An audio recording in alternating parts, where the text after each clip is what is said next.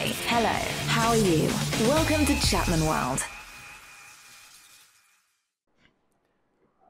So today I'm going to show you how to use Pas2JS, which is a Pascal to JavaScript transpiler, to use Lazarus to build web pages and possibly server-side applications as well. So we'll start by taking a look at browser applications, and then I'm going to experiment with Node applications, which may not work. I've not actually tried it yet, but it's supposed to work. It's reported to work, so we'll see if we can get that working today as well.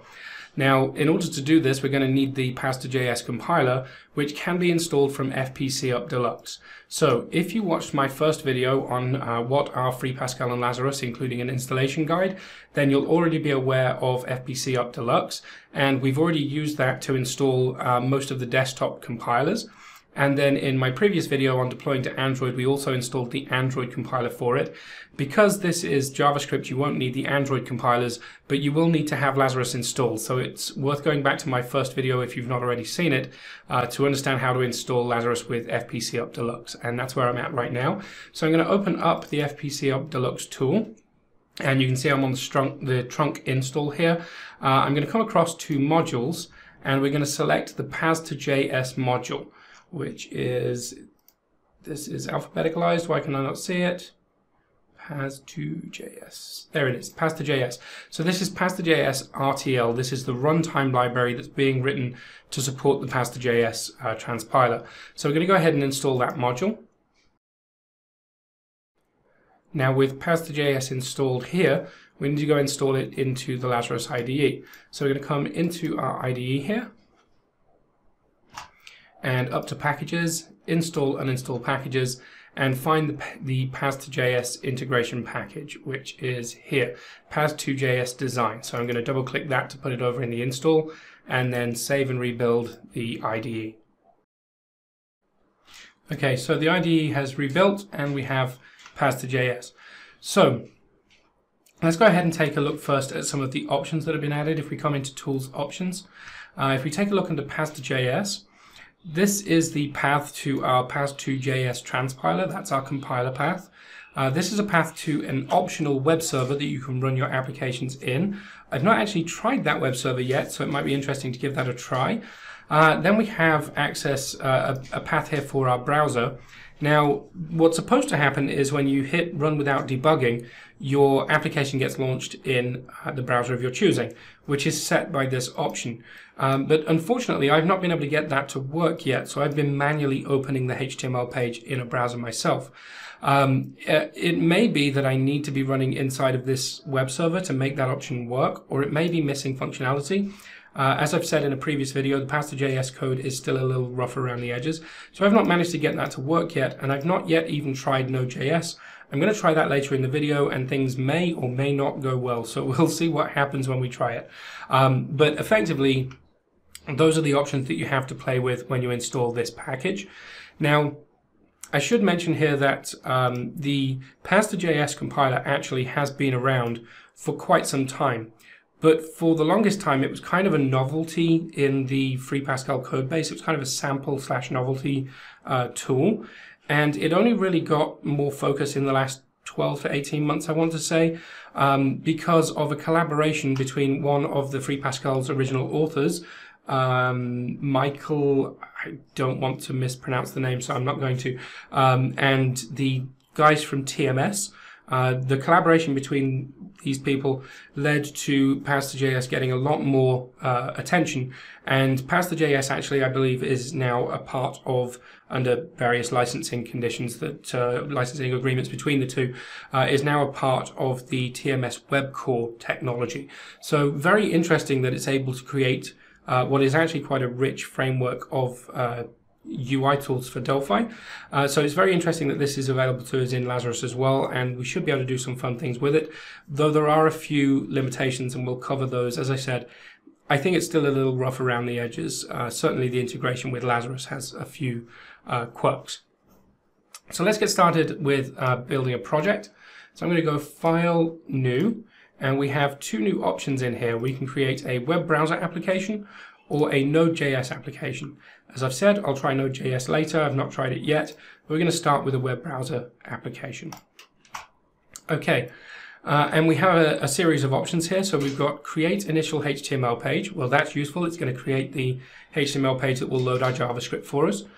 Maintain HTML page. I'm going to leave this turned on, but I don't believe it's actually functioning.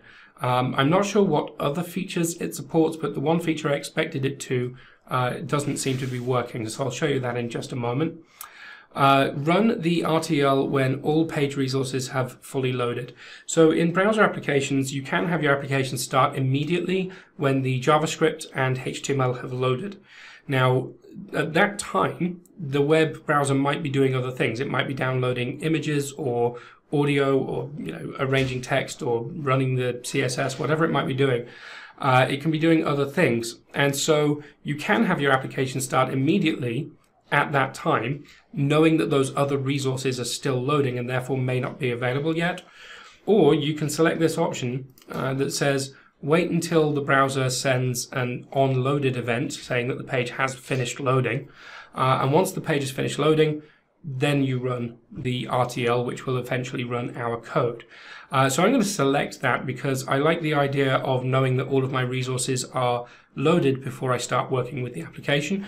But if you find yourself in a situation where a page takes a long time to load, it's useful to know that you can set this to the other option and have the code start running earlier. Do I want a browser application object or a console application object? So this is going to create a T application style object for us. Anybody that's familiar with Delphi or Lazarus will be aware of T application. Now, that's to my way of thinking at this point, it's a nice to have because it's familiar, but I don't think in terms of a browser application it really makes all that much sense.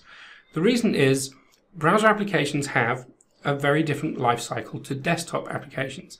They may be long running. You might have a timer that continues to run an event, or you might have a loop keeping the JavaScript running.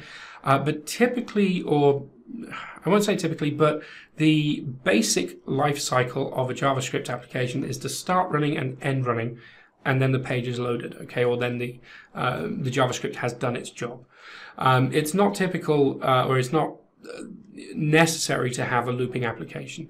Now, you may have a looping application. HTML, JavaScript applications have become much more sophisticated, and so certainly than a decade or so ago, much more sophisticated these days and can have full-blown UIs and things like that. But what we need to keep in mind is that HTML was never really designed for building applications. It was designed for displaying text and graphics. It was designed for displaying documents. JavaScript, fundamentally, when it was first written, was not for writing applications. It was for making the HTML dynamic. It was for putting in little bits that change in the HTML as you're viewing the document. It was basically to embellish the HTML with more interactive, fluid activity. Now, in the decade and a half, 2 decades since, it's taken on a completely different form, and it is used for, since Ajax, it's been used for UI applications and for I/O and all that kind of stuff. That was never its original intended purpose. So JavaScript was effectively supposed to run, make its changes to the HTML and end. And its legacy is still there, though it is now a much more capable tool. So the reason that I say that these browser objects don't really make that much sense in the JavaScript context is these classes really exist to manage the underlying operating system with regards to UI forms. We add forms into an application, and the application object marshals the events being sent to those forms effectively. And such a thing doesn't really exist in the JavaScript world, doesn't really exist in our application, but it is a nice, comforting thing for Pascal developers to see. So I am going to select one of them, and we should understand which of them is useful for selecting. So the browser console unit basically creates an application that doesn't interact with, that is only really to interact with the console. So it's for sending logging messages to the console. And the console is only really visible for in developer mode. So if we go into our browser and enable the developer tools, then we can see the console output from our application. The browser application object, on the other hand, It's still going to give us access to the console, but I believe that this browser application object will also give us access to things, utility functions for working with the document object model and the browser window itself. And those are also available globally. We don't necessarily need them, but they're nice utilities to have in an application object. So I'm going to select that. And as I've said, I've not yet tried working with this HTTP server option. I might give that a go before we move on and look at Node.js. But this project needs a HTTP server. There are some features and functionalities within a browser application that do depend on a server, typically for security reasons. So for example, if you do anything to draw graphics with SVG, if you then want to save the image that has been drawn, I think it might be the same with Canvas, I don't recall, but SVG I'm pretty sure is this way. In a typical browser application, you would right-click on the image and save to file. If you have done that and the application is running from a file on your disk and not from a server, then you actually have issues saving to file because of various security concerns. The browser won't let you do it. And there are a couple of other things like making HTTP requests. For example, making a HTTP request to localhost is disabled by default in the browser. You need to enable security options for it. So there are cases where you would need a HTTP server. What we're doing today does not. We're just going to load this from the HTML file on disk. Now, the integration with Lazarus is supposed to be able to launch your application for you. And in my case, that's not working, as I'll cover in just a moment. It may be that it's not working because I'm not running this server. Okay, but I'm not going to include that right now. Let's go ahead and get a good look at our application here. So effectively, before taking a look at it, I'm going to go ahead and save this off. So I'm going to hit Save All, and I have a Pas2JS directory already created. So I'm going to put a new folder in here, and we'll say browser, hello browser. Okay, and we'll save the project as hello browser. And then the HTML file, this also I'm going to save as hello browser. Could save this as index.html, for example, but I'm just going to save it with the same file name as the project for right now. And what we get is a project with an LPR, so the LPR file is our program source, and a HTML file. If we go and take a look at the directory, that has a couple of additional files. So it has our project information file, and it has our project state, or our IDE state file. So the state file just contains things like if I set a breakpoint, it would store the breakpoints that I've created. The LPI file contains a link to the LPR so that we know what to build when we're building this project. And then we have our HTML file right here. Okay. So one thing you will notice is there's no JavaScript file in here yet. And that's because we haven't built the application. So let's go ahead and make sure we can build it now. So I'm going to go File, Run, Build, and it seems to have built. If we take a look back in the directory here, we now have a hello browser.js file, and there's actually a JS directory which really just stores the compiled units. So this, I guess, could be comparable to a lib directory with a native desktop application. Okay, so we've got our HTML and our JavaScript file, but we do have a problem. If I open up the HTML here, you can see that it's stuck on project1.js.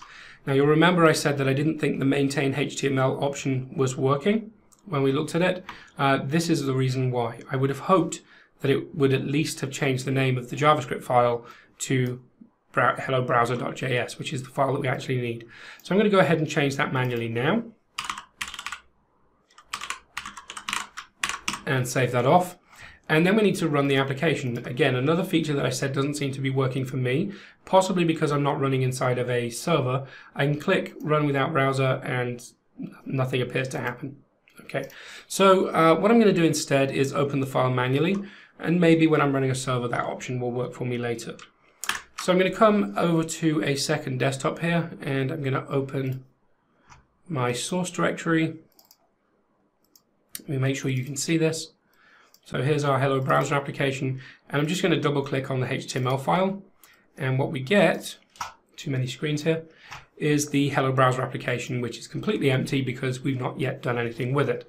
And I'm going to go ahead, I'm in the Firefox browser. You can of course use the browser of your choice. But I'm going to go ahead and open up the developer tools in the Firefox browser. I believe it's Control F11 in Chrome. Please don't quote me on that, but there is a menu option to get to the developer tools in Chrome as well, of course. I'm going to go ahead and toggle the tools on here. And if we take a look at our, let's see, console output, there is nothing because we've done nothing. Can we view the files? Yes, here we are. So this is our HTML file. You'll see it's including our hello browser.js, and if I click into that, will it take me to it? Yes. So what we can see here is we have the runtime library, the RTL, from Lazarus, and within here we should find a do run method. So actually I found where it's being called. So we are in the run function of the RTL. So let's walk this down from the HTML file. If we go and take a look at the HTML, you can see this script event here, add event listener load, so that's when the document has loaded, call RTL.run. So then looking in the RTL, we just saw RTL.run, it's this function right here. That's going to call do run. Now do run is actually in our source code. We can go and take a look at that in a moment. So that do run is going to call our code, execute it, and finish. So let's switch back to the Lazarus IDE here. And this is our do run method.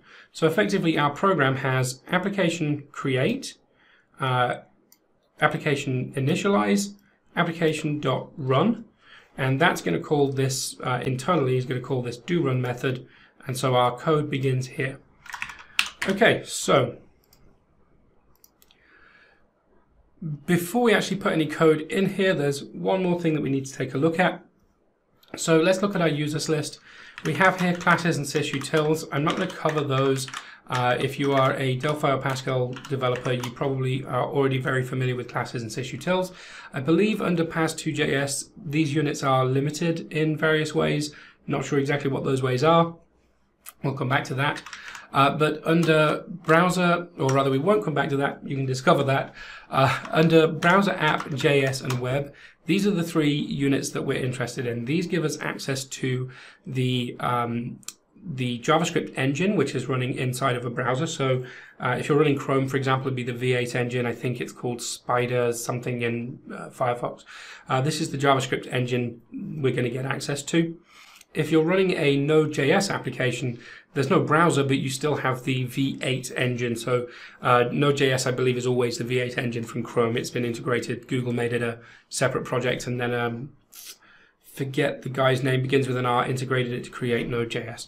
So these are the interesting units for us. They're going to give us access to the functionality of the engine or the browser. And if I click in the web tab here, this is web because it's specifically for web browsers. If I scroll down, you can see that we have access to three global objects. We have document, window, and console. Now the console, as I've said, is for logging console for developer purposes, and we can take a look at that in a moment. The window and document objects, well, window is our global object in the case of a JavaScript application. Every variable is parented in some way, either directly or indirectly, to window. The document is the document object model. It's parented to window. Window is the environment that we're running in. And we can also use this to get the actual properties of the Firefox or Chrome window, its width, its height, whatever. So we can get the browser window details from that object. And we have access to document. Now this is the document object model. If you're not familiar with the document object model, and you want to do any kind of web programming, whether it's in JavaScript or Lazarus, you need to learn about the document object model. So this basically is a model for the HTML page in which our application is running. It gives us access to the HTML tags and is therefore our access to the UI. It's access to everything we need to render what we want to render as output and to receive input from the user of the browser. So document is a very important global there. So that's in the web unit. Let's take a brief look at the JS unit because this is quite a useful one as well. So this has many classes that represent the JS object, of course, being Pascal. We're going to call it TJS object, but this is effectively, as JS developers would know it, the JS object. This is the root of all other classes in JavaScript. So if we want to import classes from JavaScript, that is doable, and maybe we'll have time to cover that as well. This is the base class that we would be inheriting from. And then there are a bunch of other classes for dynamic arrays, dynamic array of array. We have access to iterators, which are effectively method handlers for iterating through objects. We have JS set, not really familiar with that. JS map, we should in here find, so we've got the JS date class for working with datetime. And if we scroll down, we'll find in here somewhere JS element. Maybe I'm wrong, it's not in this unit. Let's go and take a quick look. Is it maybe in the browser app unit? No, it should be in here. Element. I'm just going to quickly skim through and see if I can find JS element, JS HTML element. Can't find the one I want. Maybe it's in this file.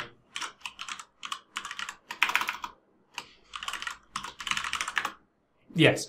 Okay, it's in the web file rather than the JS file. So this is again another imported JavaScript class, but this actually represents a HTML element, a tag. So effectively, if you have the body tag or a div tag or something like that, it would be represented by a JS element. And using this, we can gain access to, if we look at the methods and properties here, we should be able to gain access to, we can certainly gain access to the events of the element, so we can gain access to on drag, on drop, on error, on focus, and so on. So those are our event handlers. Should be able to gain access, I think, here to the attributes as well, but I'm not seeing it. Maybe that's in the derived class. So we take a look at this is derived class external HTML element JS element. Let's take a look at JS element. Yes, so this would be our base class, and it has access to get to the attributes that are on the tag as well. So we can change the style, the color, and so on from our JavaScript. Okay, so armed with that knowledge, and let me just put that in a concise point. So effectively, what we get access to with Pas2JS is all of the classes and functionality that are available to a JavaScript application. So we get access to the document object model and all of the HTML elements. We get access to things like WebSockets APIs and HTTP requests. We can make HTTP requests and do REST calls, and we get the JSON parser and a whole weft of different functions and features and functionality are available. That's what we get access to. But we get access to them without having to deal with the JavaScript syntax, which in my opinion is not a great syntax. I've never been a fan of it. I don't mind certain C-based syntaxes, but I think that the JavaScript syntax is not a shining example. Thankfully, I'm a big fan of Pascal, and with Pas2JS we get most Pascal syntax features while still getting access to pretty much everything that the JavaScript engine provides. So that's precisely why we might want to be doing this. So let's go ahead and, armed with that knowledge, do something in our browser. The first thing that I want to do is gain access to the body tag of my HTML document. So if we go and take a look at the HTML, there's the body tag. I want to gain access to that. Now, browsers, when they parse HTML, are really quite forgiving. The syntax of HTML is not incredibly strict. And that is by design. There are strict modes for HTML now, but fundamentally going back to the very inception of HTML, the idea was that HTML would display a textual page, possibly embellished with images, links to other documents. But if there was a formatting syntax error in the HTML, that shouldn't crash the whole document, okay? The whole document should still be displayable, just with the one piece that's broken not showing. So browsers are very forgiving, meaning that you could have, for example, a second body element in your HTML, and I don't believe the browser will complain on this. Now, as I said, some browsers have a strict mode these days, so maybe it will complain, but let's find out. Yeah, just goes right ahead and parses it just fine. No errors or warnings or anything. There are two body tags in my document now. So for that reason, if we want to gain access to the body tag, we're going to ask the document object model to give us all tags which are of class or type body. But we only want the first one because we know that our document has two of these things and we only really want that first one. In fact, we can be pretty certain our document only has one because we're going to remove the second one. Okay, but for that reason, the object that we want is going to be returned in a collection. So let's get started. We're going to do document dot, and I get my auto completion, get element by, I believe it's tag name is what I want. And you can see there in the autocomplete pop-up, we've got TJS HTML collection. So I'm going to get a collection of objects back. Okay, I want the body tag, and of the collection that I get back, I want the 0 element. I know that there is at least one body tag, and I want the first one. Okay, so that's going to return to me a TJS. I believe we just looked at it. That's going to return a TJS element. Now the TJS element is not necessarily a HTML element, which we do want. So I'm going to create a variable to receive this.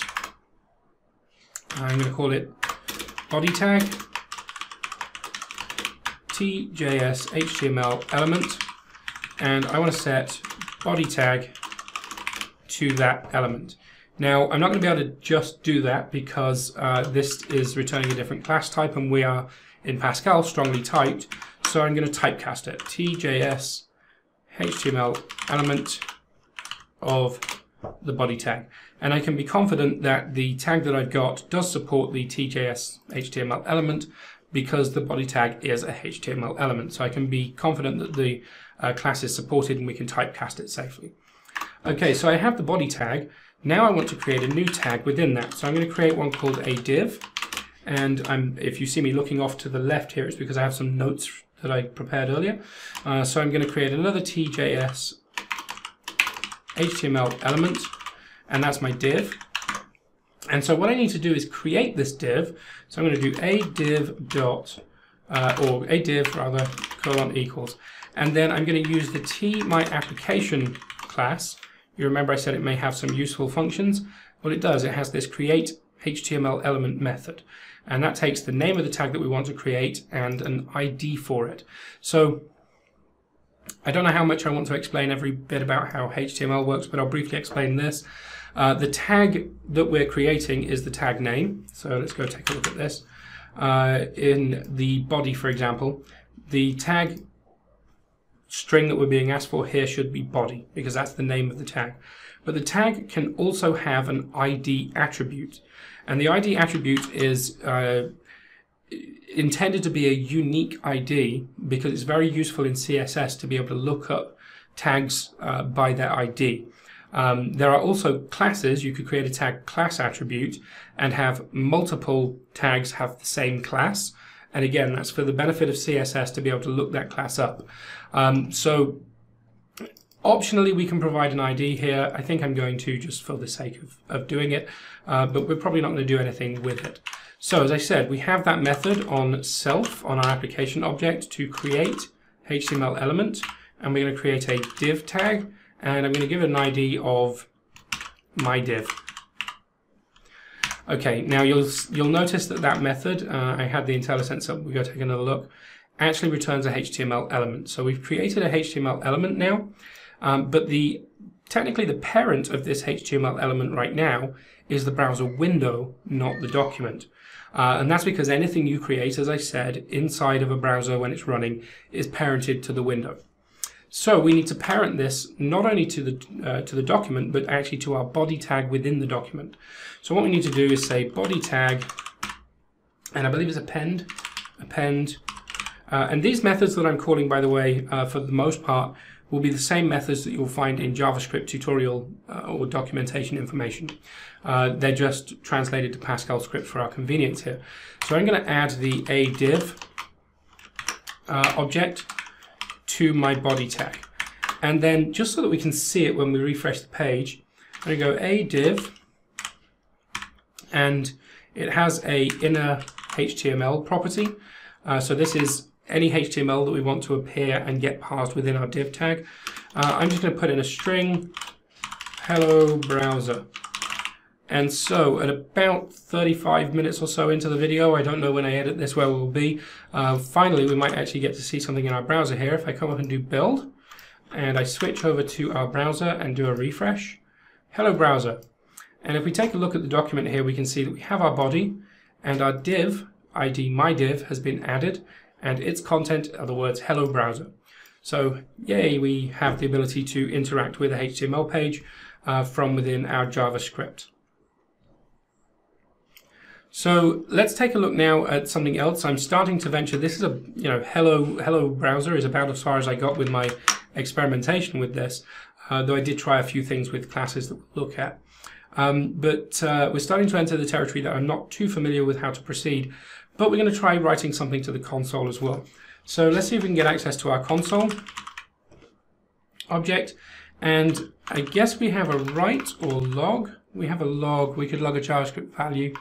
I wonder if we have access to write-lim.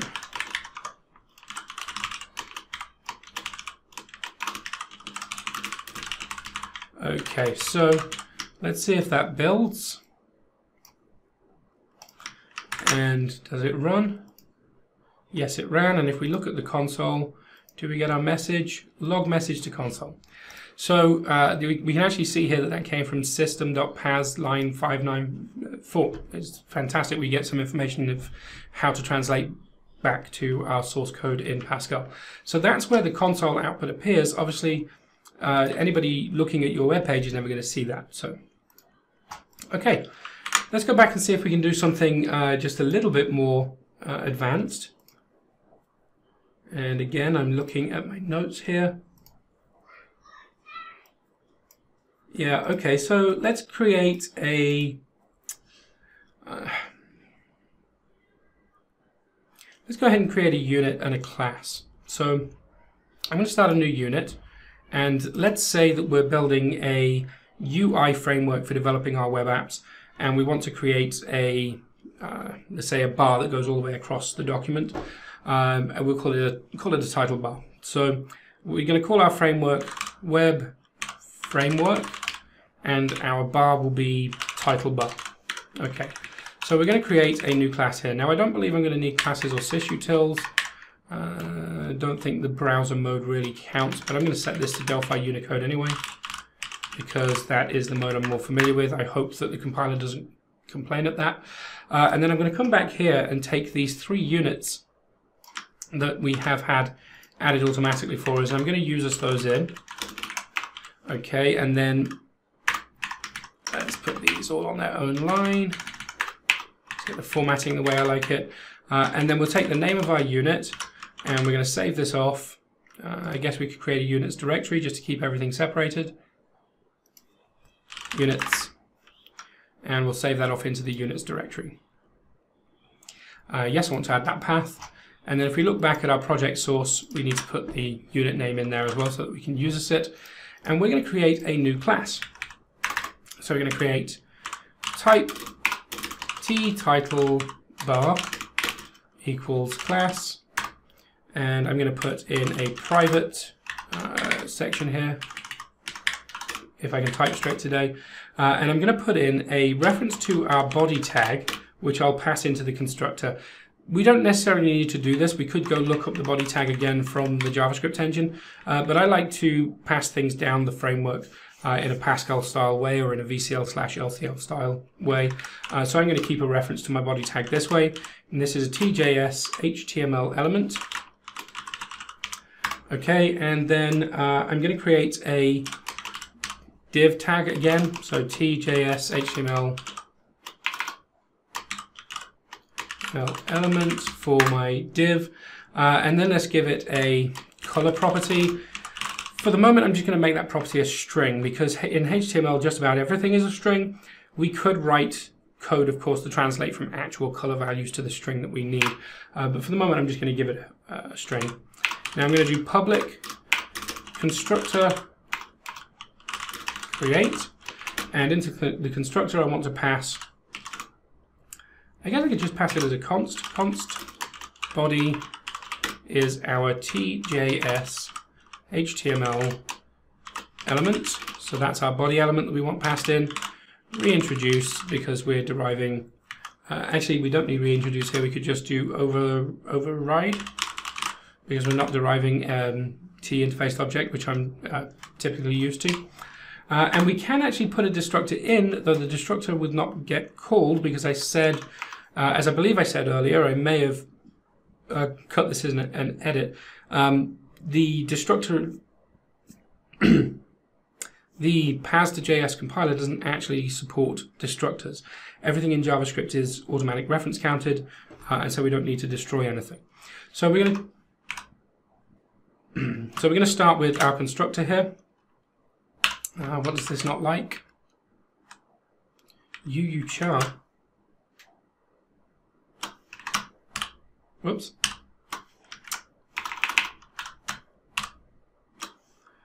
Okay, for some reason my autocomplete is not working in this unit. I will figure that out later, but for the moment I'm going to come and do this manually. So I'm going to copy my constructor in, and this is titlebar dot create and inherited. Okay, and within here we're going to store our reference to body, so we'll store that away, and we'll create our div. So we should be able to copy that from our project file here. So we'll take a div is self dot. Well, that's not exactly what we want. We want fdiv, that's our div tag, and we don't actually need self. We should just be able to do yes, document dot create element, in this case create element, and I'm going to take the ID off because I'm actually now accessing the create element method. Just going to take a look at this. DOM create element. So the create element has a slightly different prototype. You can pass in options, which are optional parameter, but what we really care about is the tag name, and there is no parameter for ID. So this is the document object in JavaScript. As you saw, I just did a quick search, and I can find the create element method documentation there. So I'm going to pass in create element div to create my div element. And then what I want to do is to add the div tag to my body. So we're going to do fbody.append fdiv. I'm starting to have typing issues. Oh, I need to remember to cast this as a TJS HTML element because that's what we're going to get back from it. And then we append it to our div, append our div to the body rather, and then we can start setting the attributes of our div.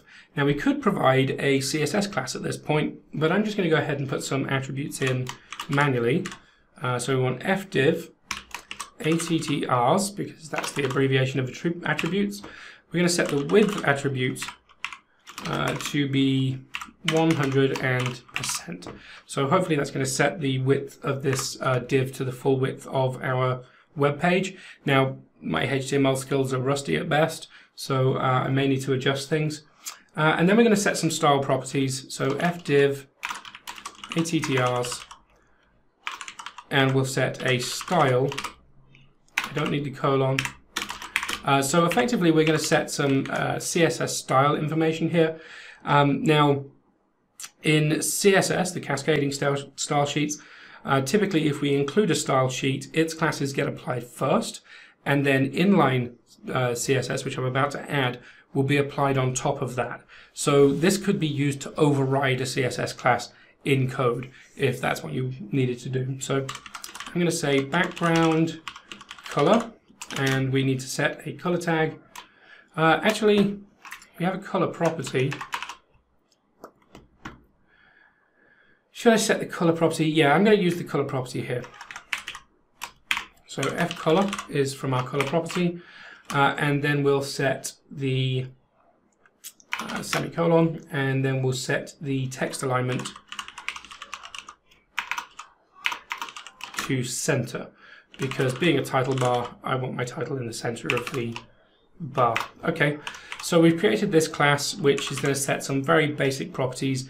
including fcolor. Now, fcolor doesn't have any default. So if we do fcolor, we'll set this to, let's set it to red, full green, and nothing blue. Yeah, I think that should work. Okay, so then we could put the property on. I'm not going to do that just yet. We'll take a look at that in a moment. Let's come back and modify our source code to create an instance of our class. So we're going to take out this div because we no longer need it, and we're not going to append it. We're going to take out our inner HTML and rightlen, take out this div property, and instead we'll replace that with our title bar is a t-title bar class, and we should be able to do title bar dot create and pass in the body tag. Okay, so having passed that in, there's currently no text in our body tag. Let's go ahead and fix that. We'll have a text property, and we're going to pass in some default text, just the same as we did with the color. Why did I put the default color that far down? Let's put it up here, and ftext we'll just set at hello. Okay. It's going to give us some default text, and to make sure that gets inserted, fdiv dot inner text will set to ftext. Okay, let's come back. So we've created our title bar. It has been added to our document. If we build and run that, we do have an issue. Yeah, it doesn't like Delphi Unicode mode. Okay. Object-PC, we'll stick with that. Does that work? Yes, okay. So we come down to our constructor, and what's it complaining about? Nothing to be overridden. Okay. So we don't need to override that at all, which means we don't need to inherit. We probably should inherit from t-object. Let's go ahead and see if it builds. T-title bar not found in this module. Did I copy it incorrectly? Yes, there must have been a typo there. And body should be fbody since we've now assigned it. Oh, body tag. Okay, and good, we're compiled. Okay, great. So let's see if that actually functions correctly. And yes, we get a nice bright yellow with hello for our title bar. Great. Okay, so of course we could go in and change a whole number of different attributes and things in the style and effectively begin turning this into a usable control that we can insert into our HTML documents. I'm not going to go that far in this video today, but I will make public these properties. So we're going to have a color property, which I'm still going to leave it as a string, read fcolor write set color, and property text string read ftext write set text. So what we get here is a couple of setters. Let's go ahead and put those in. So we have procedure set color const, say a value, and we'll make that a string. Procedure set text const value string, and then we need to populate these. Can I do Control-Shift-C now? Yes, I think it was my changing the compiler mode it didn't like there.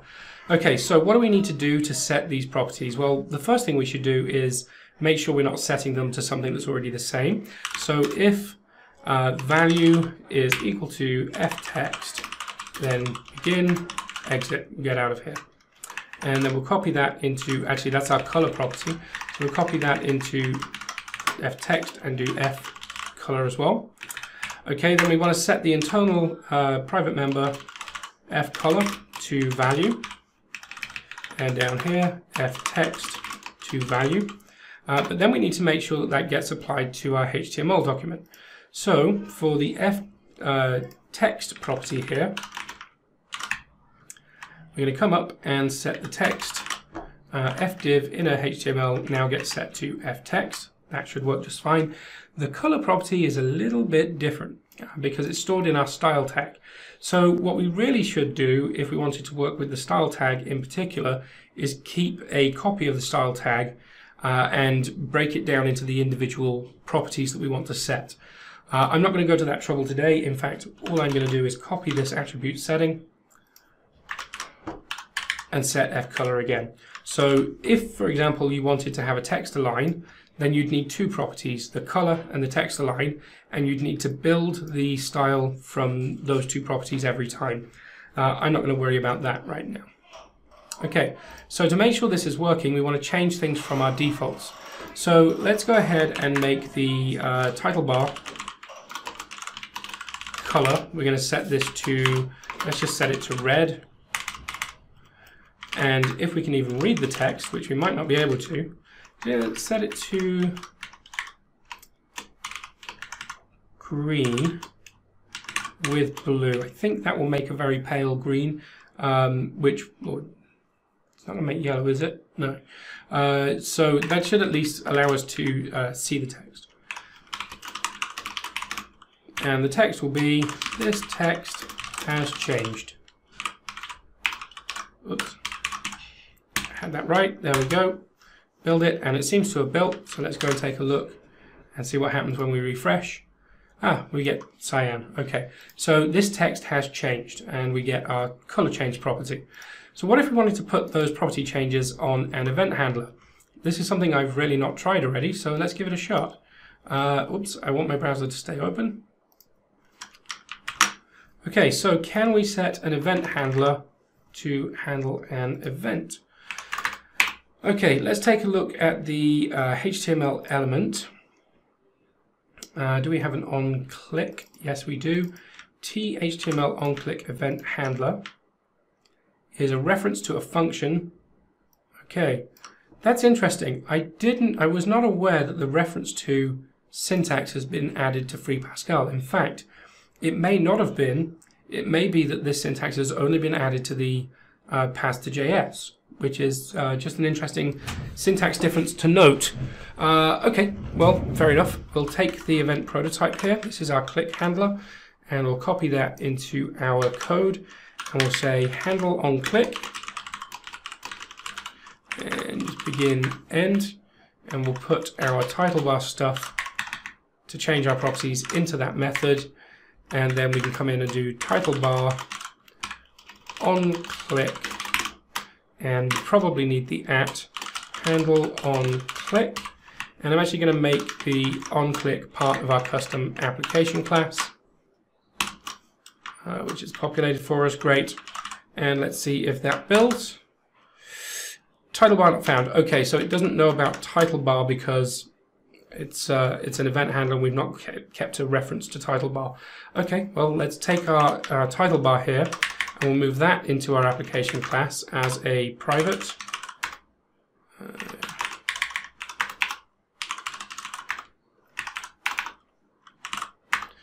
Okay, so that's our title bar in our application. Make it ftitle bar, and anywhere we reference it now, it will be ftitle bar. And the event, it shouldn't be possible, of course, to call the event before the title bar has been created because the title bar is not there to click. So, okay, let's see if that builds. What do you not like? Identify not found on click. Okay, so we don't actually have that event on our title bar as a property. So let's go and add it to our class. And I want to find the, I was just looking at it a moment ago. Okay, this is the function prototype, THTML click handler. Okay, so we're going to come back in here and we'll give ourselves a new property. Property on click for our event handler. Read f on click. Right, set on click. Control-Shift-C to put that in. So we get our setter, and has it put an on click in for us? It has. Let's move that to a more appropriate place here. In fact, I'll give it another private section. So we could have this be an events section of private members. Okay, and in the constructor, we want to make sure that gets set to nil.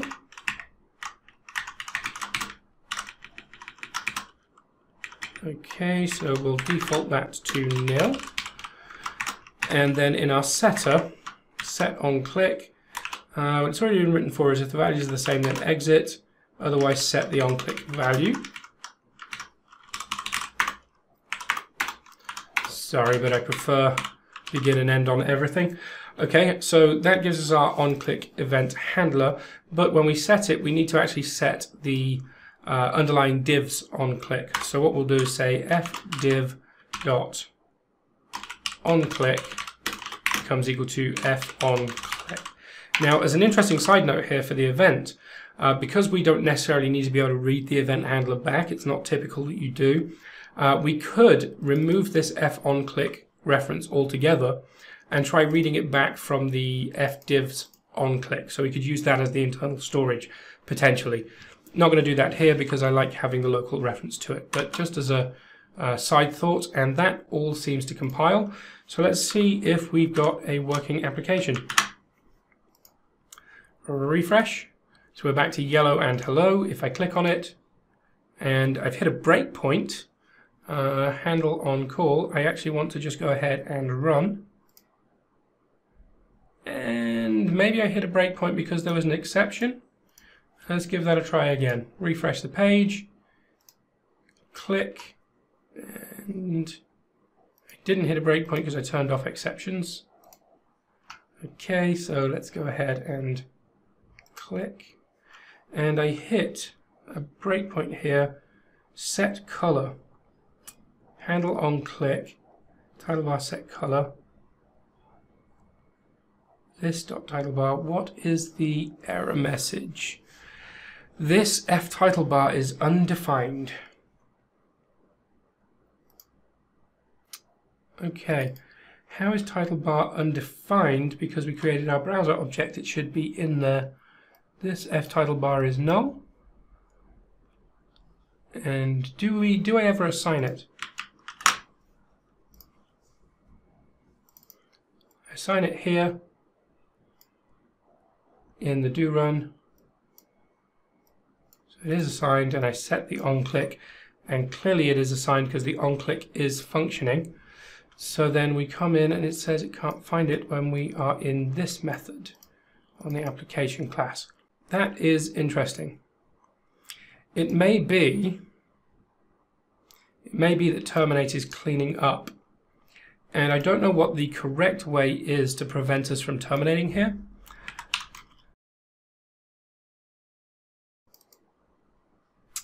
I wonder if making title bar global will fix this issue. So I'm just going to go ahead and make this a global var. This is not necessarily the recommended way of doing things either, but Shift F9 and run this application. Let's go and see what it's doing. Okay, can I get it to work? Yes. Okay, so that explains what the issue is here. So effectively, the TApplication object at the end of this doRun method, TApplication object is going out of scope and getting freed, which means that it doesn't have a reference to the titlebar object any longer. And so by making it a global, we're keeping it, basically parenting it to document and keeping it in memory. But that's not actually how we want to work with a class structure like this. So I guess what we would have to do is create our own application class, which we assign as a global. So we can see that application is a global down here, but it is being freed by the application.free. It's completing that method. We create our own application class, which doesn't get freed, doesn't terminate, and has this as a private member. But I think I've done a little bit more than the typical hello world at this point, so we're going to leave it at that. Okay. So now I want to take a very brief look at getting Node.js working, and I have to say I've not tried this at all. If this doesn't work, I'm probably just going to end the recording because I don't know that I'm going to have success with this, but I'm going to give it a shot all the same. And the first thing we need to do is to get Node.js installed.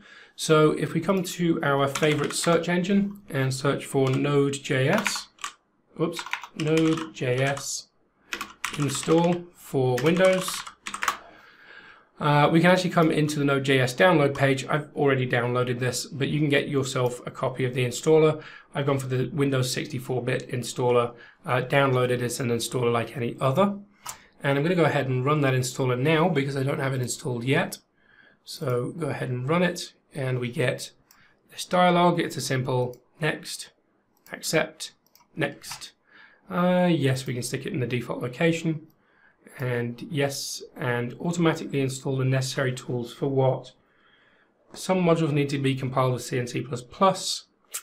I'm probably not going to need those modules, so I'm not going to bother. And install. Okay, and there we have it, Node.js installed. So now, that installed into a program files directory. I believe it was program files x86.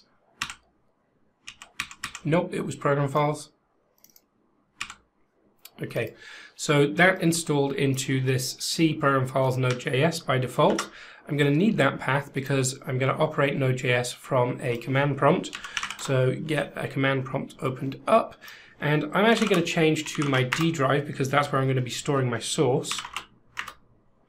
And I'm going to go into source, Pas2JS, and I'll be creating a hello.js or hello node directory in here. And I need to set my path variable. So I'm going to go to, sorry, let me make this, bring this window up a little bit for you. Okay, so I'm going to go to path equals %path %semicolon, and then the path that I copied from node. Does it have a bin directory? Let's go and take a look. Node appears to be there, so I believe that's the right path. Whoops. So let's get back to my control prompt. Okay, Node.js, and then we should be able to do node version, I believe, and that tells me I'm on version 12.16.1. Okay, so I have Node installed. Now we want to create a Node application. So we're going to go into File, New, and this time we want a Node.js application. Use Node.js application object. Again, this is going to get us access to some useful functions for accessing things within Node.js. Okay, so we have a project. Let's go ahead and save this off. And I'm going to save this into a new directory, hello node. And that's what I'm going to call my project, hello node. Okay. Now, taking a look at this project, you'll remember that in the web browser application, we had several user.sys, which were really quite useful. Classes and sysutils, I'm going to pull out and put up here so that we can look at the ones that are added. This time we have a Node.js app, so that's giving us our tMyApplication class. And then we have JavaScript, so we still have access to all of the JavaScript objects, but we don't have web. Because we're not in a web browser, we have Node.js. So that's where I'm expecting to find, hopefully at the bottom of the file. Yes, we have access to our global object, which is the equivalent of window in a browser application. So that's our global. And we also have console, where of course we can send our console output. So we're in a Node.js application, and let me see. I don't know much at all about Node.js. I've never really worked with it, but maybe we can write them. Hello Node.js, and let's see if we can make that application work. So what I'm going to do is try building it. It seems to build. We'll come and take a look at that in our directory structure. Pas2JS, hello Node. And it's created this hello node.js file for us. That's the file we care about. So back in our command prompt, we are going to go cd hello browser, hello node, and we're going to say node hello node.js. And it runs hello node.js. Now this is fantastic because this means that we can actually build both client and server-side applications here using Pascal syntax. We are going to have to overcome some of the unfamiliarity of how to access various things in the browser framework and in the JavaScript framework. We're going to have to overcome this unfamiliarity that caused the issue that you just saw with me running events. How do we keep the application running? probably involves launching a timer or something of that nature. But once we overcome that, being Pascal, we can create classes that take care of that behavior for us. And I can envisage writing an application in which you just write something along the lines of tApplication.create and give it a form name. And then you can have your form build out. And then maybe that form would have a run method because browser application is essentially one page, and then go off and make the application run within that form. So very interesting possibilities here. What about having a REST AJAX type service for displaying a UI, so that on the browser, on the server side, we can use Node.js to communicate with the browser, but Node.js can also communicate with, say, a TCP socket or a web socket to get access to our native application and allow us to build native applications that can create web UIs. So lots of different sort of options become available to us when we can run Node.js and web browser applications. This video is long enough. I would love to cover more and explore more with you. As I learn more about this compiler, I will share. But for now, my name's Craig Chapman, and thanks for watching. Like, subscribe, and hit the bell.